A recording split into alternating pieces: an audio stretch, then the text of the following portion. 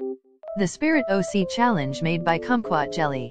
First, let's start with the skin. The skin color is determined by what time of year you were born.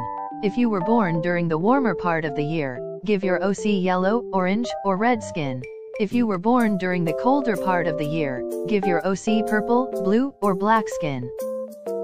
Let's continue. The gender of your OC is the gender you currently identify as now. Now let's do the hair length and color. The hair length of your OC is the opposite of your original Gacha OC hair length. If you have medium-sized hair, put your OC hair into a ponytail. The color of the hair is the same as your Gacha OC. Let's do the eyes.